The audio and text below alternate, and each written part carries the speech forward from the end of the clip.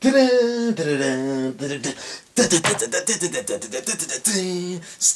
Wars, nothing but Star Wars, nothing but Star Wars. Da da da da. What is happening, my blessed fans, my blessed reactors? Star Wars: The Force Awakens. Ooh, I love that movie.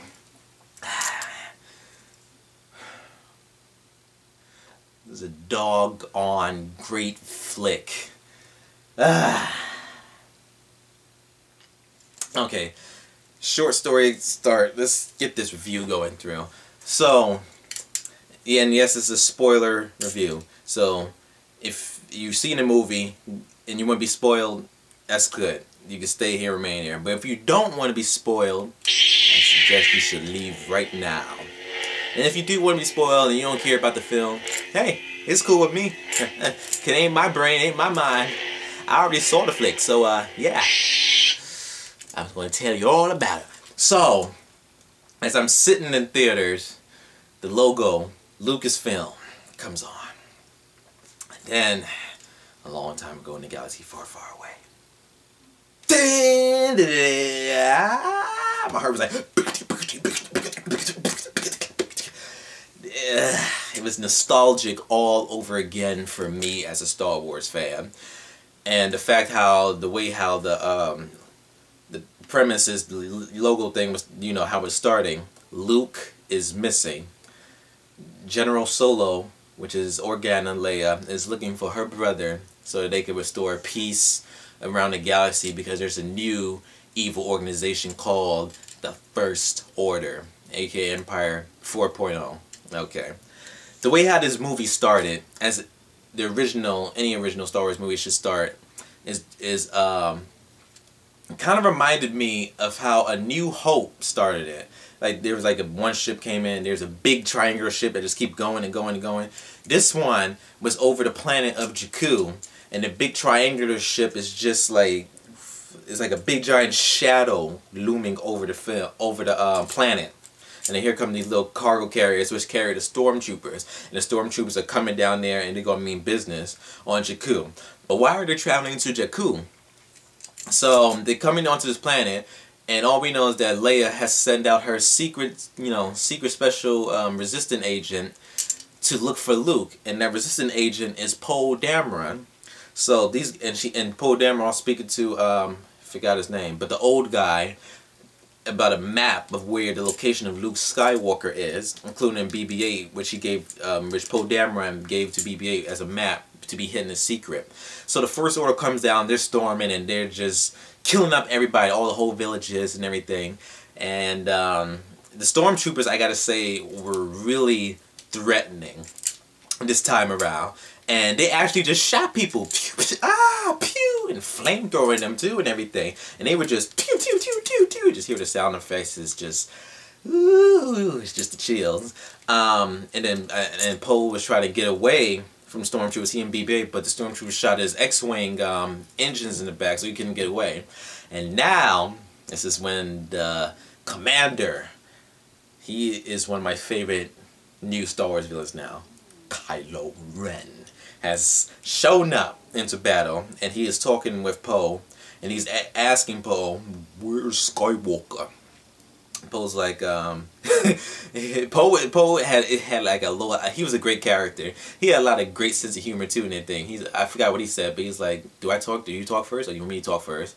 And Kylo Ren said, okay, smart behind, we'll see. So they took Poe hostages and everything. So Kylo Ren is like looking for Luke Skywalker too and everything to eliminate and eradicate the Last Jedi. So afterwards, then there's a shot in the beginning of the movie where there's a stormtrooper that looks very puzzled, and like he's seen so much like he don't want to join it, and we can all guess, and yes, that is Finn, John Boyega. John Boyega, you did an amazing job. I am real proud of you, brother. Represent, man. Yeah. I love the Finn. I love all the characters in this movie. Finn, Rey. And they weren't stiff, they weren't stale, they were very relatable characters. Like, see how like you talk to a relatable person, like your average person every day, and you love that person and like that person? That's how they were to us as a connection towards the audience. Well, personally for me, Finn's character all these characters' past. I'm gonna start with Finn's first. Well, Finn's past is like very like mysterious, like, you know, because all his name that he only remember is that his stormtrooper name, F103, whatever they call them, and stuff like that. But he sees the devastation of these, of how the First Order is acting. He says, okay, you know what, I'm done, that's it, no more, I don't want to be in the First Order no more. And he sees Poe Dameron, of, you know, how Kylo Ren is kind of torturing him, and Finn is, you know, have Poe Dameron hostage and everything, and he says, you know what, hey Poe, me and you are going to break out, I'm against the First Order, and stuff like that. And their relationship bond, how I really loved, came just like, it wasn't forced, it was just the perfect moment. It was just like, alright, so your name is so-and-so, I'm Poe, so you're going to help me break out? Thanks, buddy, me and you pals, man. Alright, let's get to these TIE fighters and let's get out of here. And, so they got out and they escaped. They got badly damaged, of course, in the TIE fighter.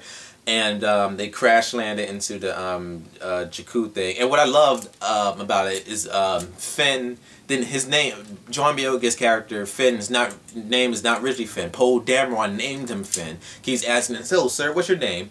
My name is F100 Fine, something like that. And Poe Dameron's like, F1's, that's too much for me to remember. I'll call you Finn. Finn. Yeah, Finn. Finn is a great name. Finn's character was great too. His character was very funny too. So he crash landed in Jakku, and that's how Finn got to know Rey. You know, they came together like you saw in the trailers and everything. Now Rey's character is another phenomenal woman that's been presented as a female. That came off by accident. As a female Star Wars character, you know. Now, Rey's character is very mysterious. All these characters' past are very mysterious. I love that in a Star Wars flick, and I like it about this. Then she meets BB-8, then she meets up with Finn, and then Finn says, okay, you know what, there's these guys, the First Order, they're coming after us. Well, mostly me and you, because they know something like Luke Skywalker's information. And Rey, before I get into their adventures, what I love about how they did with these characters in this film is that these characters have no sense of, like Rey's character, for example, like she's been on this planet for a long time, it's dry and deserty.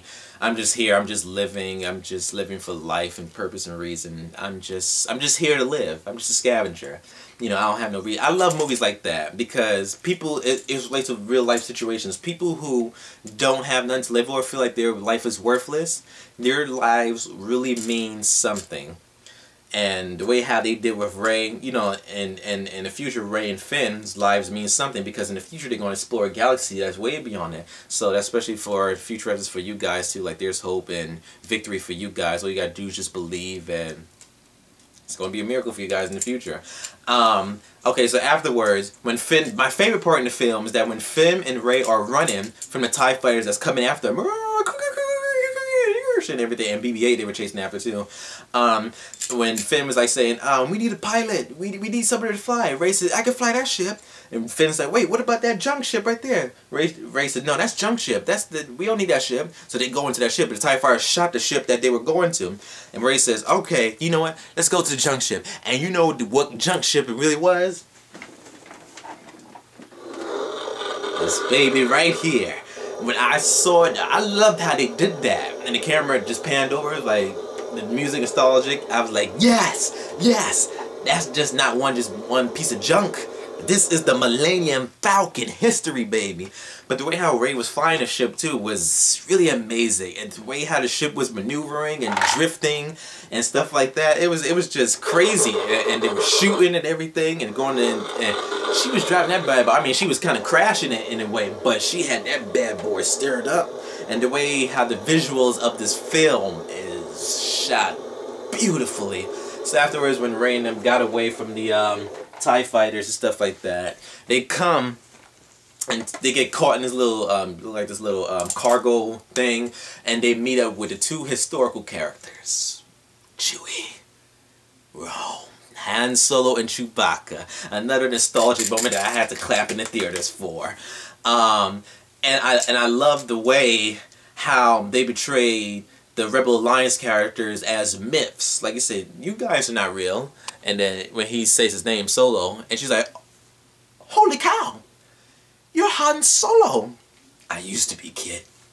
But I love that, to make them feel like they were like a myths and stories, like, because they're the new generations. Like they thought they would just make believe and stuff like that. But and Luke Skywalker did the same thing to him too. Excuse me, they did the same thing to him too. So I love that. And what else was great in the film? Oh, now let's get to the villains. Kylo Ren. I loved Kylo Ren. He is such an awesome bad guy. And the thing that shocked me is that Kylo Ren is the son of Han and Leia. And I was like, interesting. And what I loved how they did with Kylo Ren is that he's not like just one of them bad guys, like, he just got a mask on, he's just like one-dimensional, you know, like one-dimensional character. He was just like, oh, yeah, I'm this tough guy, and yeah, we do as I say, and stuff like that. They made him, his villainous character, very relatable. Like, you could feel his emotions, you could feel his sense of his dark side, why he's doing this. And he idolizes Darth Vader, which is his Grandpa Skywalker, Grandpa Vader. He idolizes Grandpa because he wants to be like his grandfather. He wants to embrace the dark side because Luke Skywalker had him trained when he was as a little boy, wanted to grow up to be a Jedi and stuff like that. But he wouldn't be as great as his dad, if I'm getting it right. I have to see it again, but if I'm getting it right. But he feels that Kylo Ren felt like he was too weak to be on the light side. Like the light side is like, the dark side is like much more better and stuff like that. Like he tries his best to be on the dark side. His character was great. I loved it. I loved every bit of it. Even when he took off the mask. He's a human, of course, and Adam Driver did an amazing job with the facial expressions and emotions as Kylo Ren. Like you could really feel his character. Another villain that I'm kind of disappointed of is Captain Phasma. Captain Phasma, she was like, and what? She looked at, I hate like when they make a villain so awesome, but they're just in the film like about 3 scenes in the film because she didn't do nothing. It was very cool that she's a female bad guy. I wanted her to do more. I wanted to do like just shoot up stuff or do something that's amazing, but she was just halfway just there in the character, and I was kind of disappointed. Like they could have did more. She might be in the next one, but instead of the trash compactor and the Starkiller Blaze blew up. I don't know, but they gonna have to slick that out. But they could have did more of her character, you know. And she was just passable. Who else? General Hux was great too. You know, he was like one of them admirals, like, you know, like Darth Vader used to do, bully Captain Piet and all them back then and stuff like that. Snook. This guy was very gigantic. I was like, yo, he is big.